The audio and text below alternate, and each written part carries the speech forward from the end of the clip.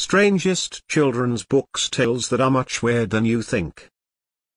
The Little Mermaid.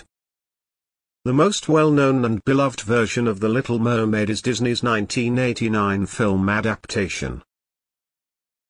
The plot revolves around a young mermaid who falls in love with a human prince. She abandons her family and strikes a bargain with an evil sea witch, surrendering her voice for a set of human legs. Despite their difficulties, the two finally fall in love, marry, and live happily ever after. However, Disney left out a few key details from the original, harrowing story, which was written by Danish children's author Hans Christian Andersen in 1837. To begin, before the mermaid swaps her voice for her legs, she is cautioned that every step she makes would be excruciatingly painful. Indeed, the book describes it as like walking on knives. But that isn't all. Despite falling in love with her, the prince is cruelly forced into an arranged marriage with another girl. The mermaid's sisters emerge from the ocean, heartbroken and in chronic pain, having exchanged all of their hair with the witch for a magical knife. Can you figure out what she has to do with the knife to break the spell? You guessed it right, executed her love as he lies on his marriage bed. But she just can't hold back to do it, and instead, she throws herself into the ocean and mysteriously vanishes into sea foam. So, there is no true love, no happily ever after, only a cheap and efficient funeral. Perhaps Hans Christian Andersen should have titled this story The Little Mermaid Learns Life Isn't Fair. Coraline. Many of you will recognize Coraline as the 2009 stop-motion fantasy picture. However, this story began as a children's book written by Neil Gaiman, a writer known for his nightmare-inducing writing. And, despite being a children's book, Coraline is no exception.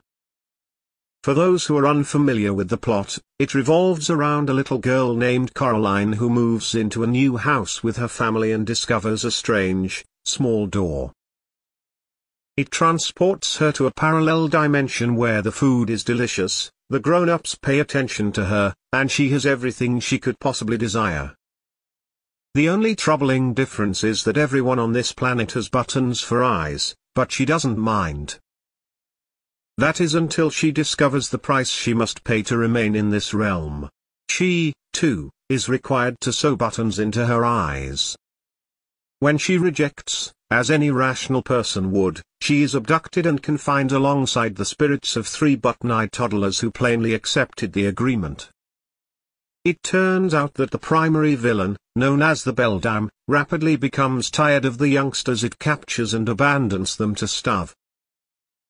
Coraline, on the other hand, finally outwits the Beldam and flees, losing its right hand in the process. The sheer amount of mutilation in this tale is terrifying. In a dark room and other scary stories.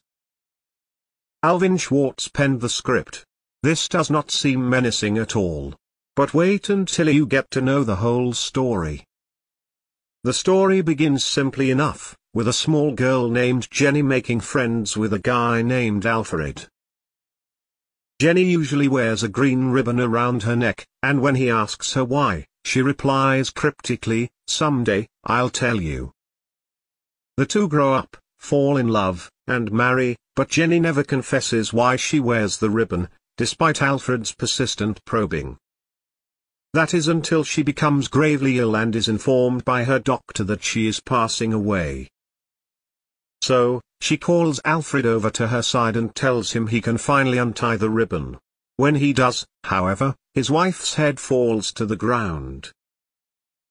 It turns out he's been married to a headless zombie for all these years. Did she dupe Alfred into marrying a zombie corpse? That is heinous. And how did Alfred not realize that his wife's head was loose? If it was only held on by a ribbon, he had to have seen her adjust it once or twice. Did he actually miss it? Or maybe he was simply into that kind of thing. But truly this story is gruesome for the children.